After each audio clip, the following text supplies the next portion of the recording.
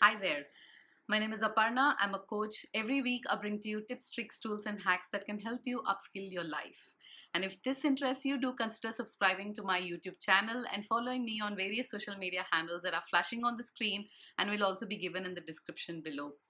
In her book Becoming, Michelle Obama says, failure is a feeling long before it becomes an actual result. It's vulnerability that breeds with self doubt and then is escalated, often deliberately, by fear. Isn't that true?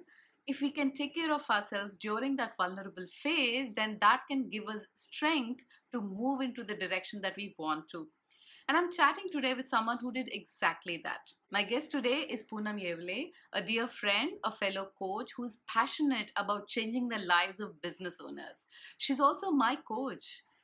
She has gone through this vulnerable phase that Michelle was talking about and emerged victorious. Welcome to my channel, Poonam, and thank you so very much for giving me your time and willingness to share your failures with us. Happy to be here. I want to begin today by asking you to share with us your greatest failure that served as a turning point in your life.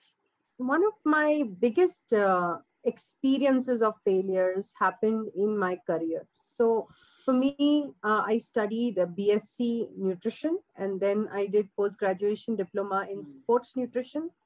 I also did a post graduation diploma in therapeutic nutrition. So, I was also a trainer certified by Talwalkars at that point of time. And I was a gym trainer as well as an aerobic trainer. And I was all set to live my career, in health and nutrition. And I also, in fact, got married, went to Mumbai. I started my work there in a gym where I had the opportunity to work with celebrities. And I did that for about a few months and I got pregnant. And when I gave birth to my son, somehow I just felt like my career was crashing all around me. For something that I've been, working for the last 8 years. So my whole world crashed at that point of time. I was not sure, how soon I can get back into my career and how soon I would be able to really fulfill on my dreams. That is something that I really dealt with, was highly impacted emotionally, got into depression also for a period of time because of it, because I was not sure how I will get back into becoming fit and getting into a gym again. And you're starting all over again after a year or two of break. So yeah, so that whole thing, getting into the depression and getting out of it, all of that took me a good 10 years, 10 12 years it took me. That is something that was one of the biggest failures that I experienced on a very personal level for myself. Right. So, can we talk a little bit about the dichotomy you were facing?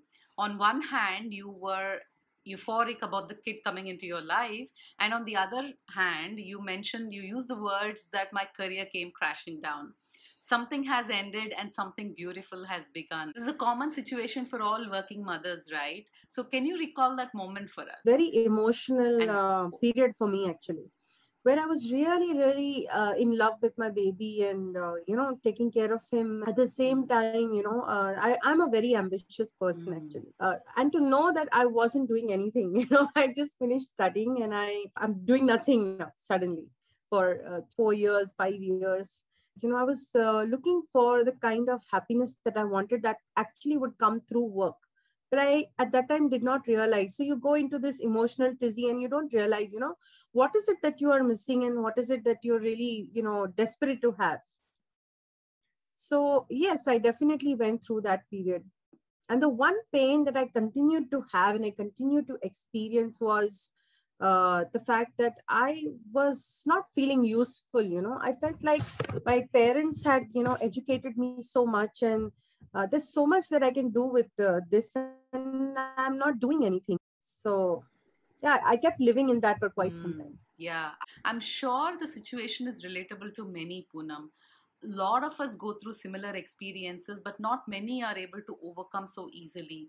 Could you share with us what you did that helped you to overcome these depressive emotions? There was a period of time when I used to cry a lot. I used to cry for even simple things. I was frightened of going out. I was frightened of meeting people. My husband used to say, "Poonam, I'll take you," and he used to hold my hand and he used to take me out walking. So that's how bad it got. When my son turned 5, at that point of time, my husband did this transformational education called Landmark Forum. He asked me to do it.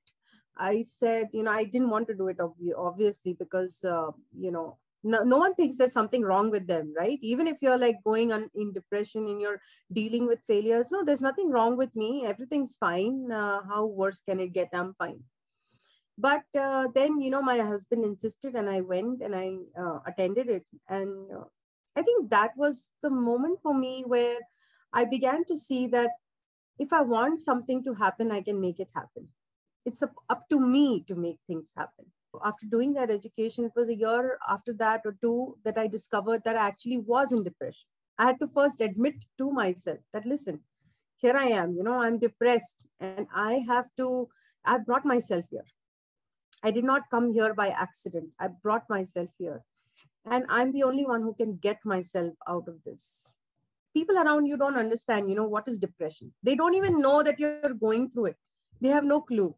And even if you try to explain to them, it's not very easy because they can't see the sense of it. They don't see why you should think that way or why you should feel a certain way. It's not that bad. But then, I had to constantly educate people. I had my family. I had to constantly inform them of the state that I am in. I had to constantly invite them to be patient with me. I had to be constantly, asking them to be sensitive to my state.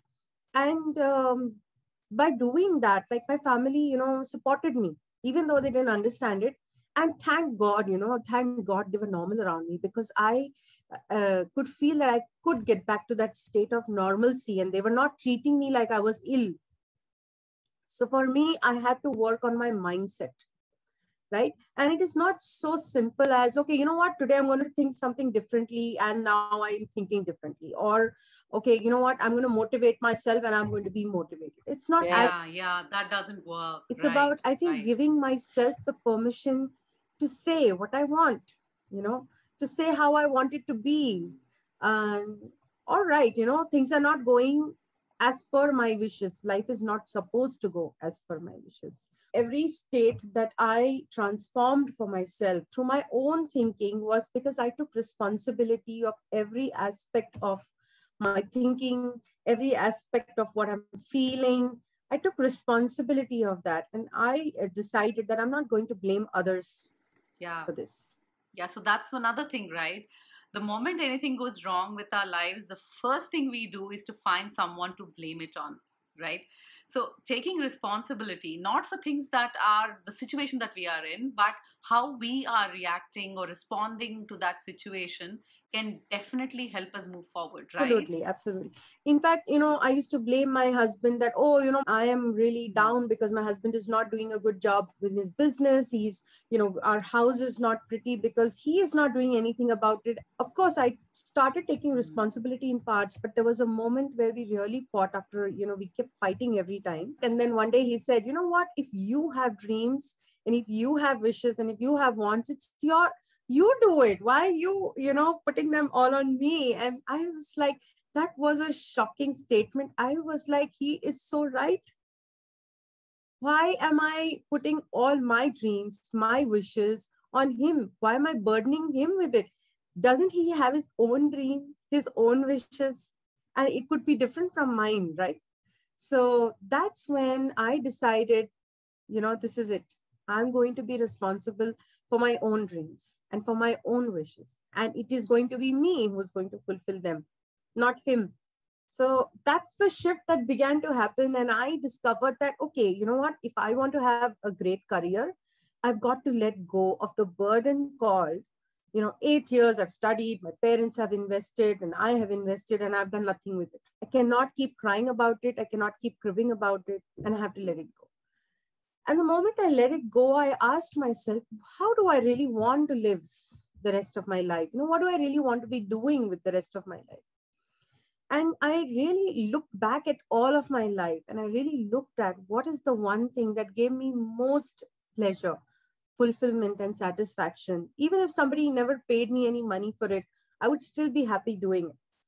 So it's the 10 years of coaching that I did at Landmark, and the transformation that I witnessed, and to know that I contributed to that joy, or I contributed to that happiness, was something that I did not want to compromise with. And I was like, I want to live with this feeling for all of my life. And I chose to become a coach, and I got myself certified. And since then, I've never looked back. Like, I found the joy of my life. And yeah, I mean, I'm very happy with where I am and the work that I have done. Your face is shining bright, Poonam, and I'm so happy for you that you have absolute clarity in what you do and where you have come so far, in your journey. And thank you so much for that share.